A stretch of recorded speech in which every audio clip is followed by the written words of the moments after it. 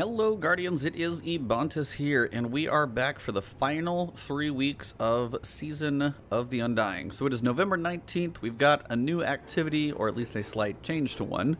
You've got 3 weeks left to work on your Pinnacles, whether to work on Triumphs or anything of that nature. So let's see what we've got for activities for the week, our powerful gear, and we'll get to it.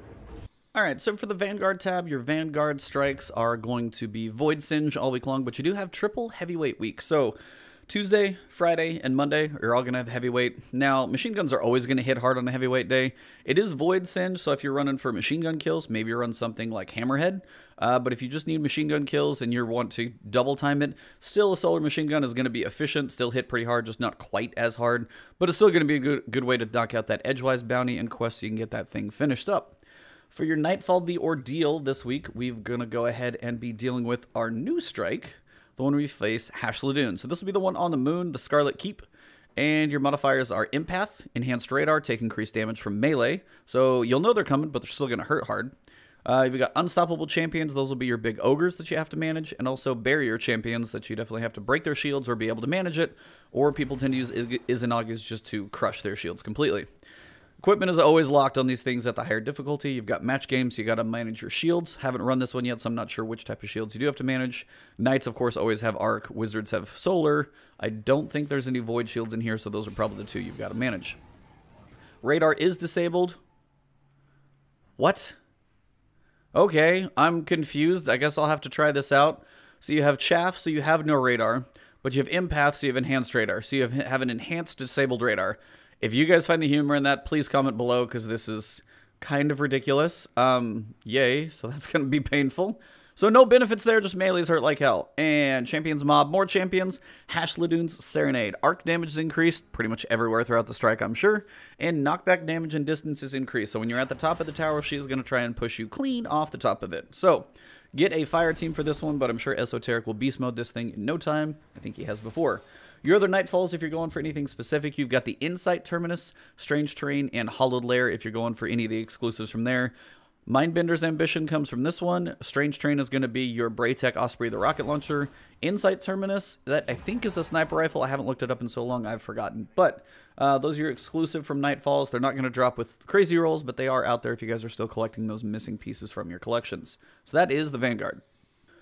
Crucible this week, we've got Mayhem in your 6v6 rotation. This one is always a blast, so at least they went from momentum control, which is kind of crazy fun, to absolute chaos, which is still fun.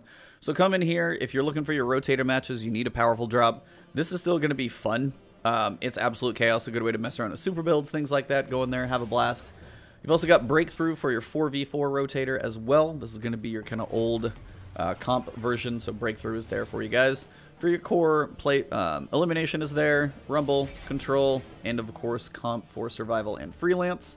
And then your classic Mitch, which I hear is kind of toxic because it's connection only. So people are going in here and just stomping people because there's no skill based in there. It's all connection. It's just kind of chaos. So that is Crucible. Nothing too crazy this week. No Iron Ban or anything. But Mayhem is a blast. So spend some time in there if you need to burn off some steam. It's fun. No real changes for Gambit, but if you do need to spend some time in here to get your exit strategy, your submachine gun, definitely do so, as Recluse is going to be getting some changes. Exit strategy has at least got potential in, you know, a primary category. It is a kinetic, so it does take out your Izanagi's as an option, but exit strategy still potentially has some nice perks on it, so before the season goes, definitely work on that one if you haven't done it yet. Again, just your 3 matches will get you your tier 2 drop. Gambit still hasn't changed too much this season. If you like it, you like it. If you don't, you don't. But if you need some powerful drops, 3 matches and you're good to go. Flashpoint this week is going to be on the EDZ, working with Devrim K. Public events, Lost Sectors, Heroic Adventures, patrols, I think maybe do a small amount, high value targets, all those things. EDZ is easy because public events are going on basically all the time. It's a rare moment when there is none. But go in there, knock it out. Again, if you just want a powerful drop, still a decent way to do it, or at least work on some planetary materials with his daily bounties. Either way, spend some time on the EDZ, knock that one out. Usually pretty easy, especially if you're leveling up. On the moon. So, our new fanboy here is going to be the Vex Offensive Final Assault. So, I have seen this. Summon the Undying Mine from the thousands of different timelines. Destroy it to secure the Black Garden and contain the Vex incursion on the moon. So this is our final 3 weeks, and this is your change. The arena itself hasn't changed. it is still going to be the 3 layers, the base, the mid, and then the top section. Where you fought the boss before, all you do is actually summon the Undying Mind. He still goes through the same boss progression, same shield things that you need to do to break a shield down. He just has rotating shields, so you're going to have to be a little more mobile when you're doing boss damage. It's a little harder to just like plant in one section and do damage because his shield actually rotates, which is going to take away from your damage time. So one phase is possible, but you're definitely going to need a hell of a coordinated team to do so. Definitely move around those shields. It's better to probably be mobile and get damage than stand still and wait for it to rotate. So that is here. There is sadly no Pinnacle from it. I was kind of hoping they'd give us at least a couple weeks of Pinnacles, even if it's just like, you know, 1. That would have been nice, but apparently not so much. You have your Nightmare Slayer, 30 Nightmares for your tier 1 drop. You've got your Memory if you haven't done those, or you've got the other option, which has changed once you finish your Memories. This is just a character that hasn't finished those. For your Nightmare Hunts, we've got Pride, Servitude, and you've got Isolation. So Pride and Isolation are both pieces of armor, and then Servitude is going to be the fusion rifle where you fight Zydra the Gate Lord. The other 2 are Tanix the Scarred, and then you've also got Skolas Kell of Kells. Of course, the dungeon will drop you Pinnacle gear. That thing's still a ton of fun. I'm wishing the stat rolls on the final drop was better because it's Dreambane and it's Masterwork, but Masterworked at 62 means the base roll is 50, which I'm not a fan of, so hopefully they take some feedback on that one. Raid is still up here for Pinnacle drops, still your best source, of course, as Iron Banner is not here. It is pretty much here, Master Nightmare Hunts at 100k on the Nightfall, so work on that one however you can, and of course, Altars of Sorrow, still plenty of action going on there. I'm sure it's literally active all the time, so if you're farming for weapons from there, be it sniper or shotgun, definitely check the daily rotation on that one. So in the tower, not too much new. You've still got your Vex parts collected, which if you're going for the Undying Mind, you'll probably get that knocked out fairly quickly. You've got clan rewards for your tier 2 drop, tier 1 drop for your bounties at Gambit, the Gunsmith, Shax, and then Zavala over there for your bounties. And now let's check out the store. Final store things this week, we've got the Transmat effect, so the Blind Clutch. Definitely looks like you're literally coming out of Eris's Stone. You've got the Officious Shell. I'm sure I'm pronouncing it wrong, but you've got 10% experience isn't bad, but the Public Defender definitely could be better. Still a pretty cool looking shell. I'm a fan of the ornate nature of all of the opulent stuff, so always pretty cool looking there. You have Golden Pride available. This thing is kind of just sick. The end actually explodes, is on fire.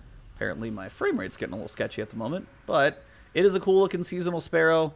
Definitely explosive on the rear, on fire for sure. If you like the flame and also the lion look, this is the one for you. The Profiter Shell, you've got Treasure Hunter. So you're going to get Detects Caches within a 50-meter range, and also Speed Demon for all sparrows coming to you a little quicker. Again, there are better ghost combinations, but still a pretty cool one. As for emotes, you've got Precise Strike. This is going to be your like karate chop on the blocks. And then you've also got Ding, which is going to be your Gambit coin. Ding, ding, ding. That one actually does make noise. Down here, obviously Festival of Loss is gone, so we don't have those anymore. Your Bright Dust purchases, you've got the Jotunier. So if you're a fan of the big toaster, you got to get this thing. Similar undercarriage and the flame on the back, but if you like the toaster, when it comes to shaders, it takes all of them fairly well. They all look pretty cool and different.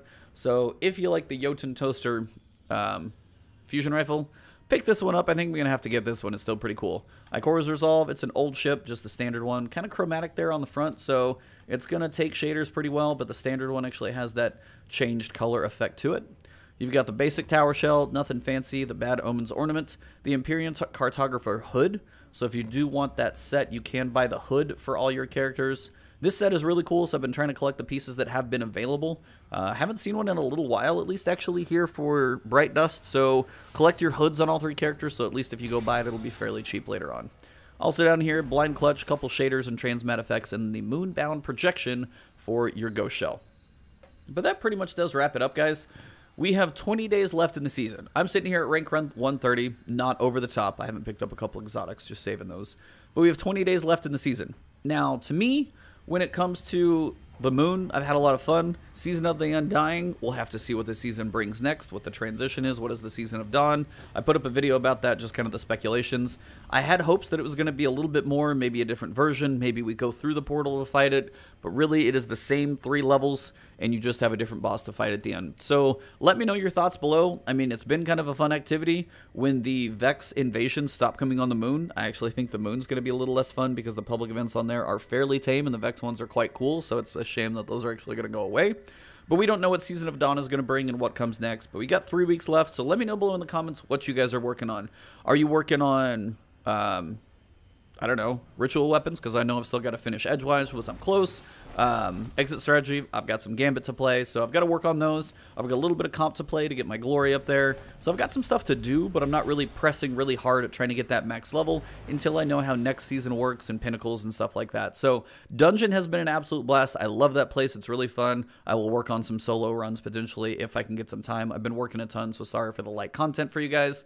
Videos have been sparse, I know. Tried Star Wars, I will get some videos up on that, but content generally just grinding stuff out and streaming and stuff. I've just been working a lot, so trying to catch up and stay alive on sleep and stuff. So thank you guys for waiting and being patient on me, but I will always get content up to you guys whenever I'm able to. So thank you guys very much. If you enjoyed the video, drop a like below. You guys can find me on Twitch and Twitter. I'll be streaming between this and Star Wars quite a bit as I'm still working on Star Wars. And then of course on YouTube, if you haven't subbed yet, hit the sub button and the alert bell so my videos actually come to you. Sometimes the algorithm is questionable. There's a whole lot of stuff going on with YouTube, so you never know how those videos are doing. So thank you all for the support. Almost at 43,000 subs, which is amazing. On the climb to 50K is awesome. So thank you all for the support and the love going into the holidays. Hope you guys are having a good time. I will see you soon, and enjoy your week. Go knock out that Undying Mind a few times, and definitely get that Triumph if you haven't finished it yet. Have a good one. I'll see you soon.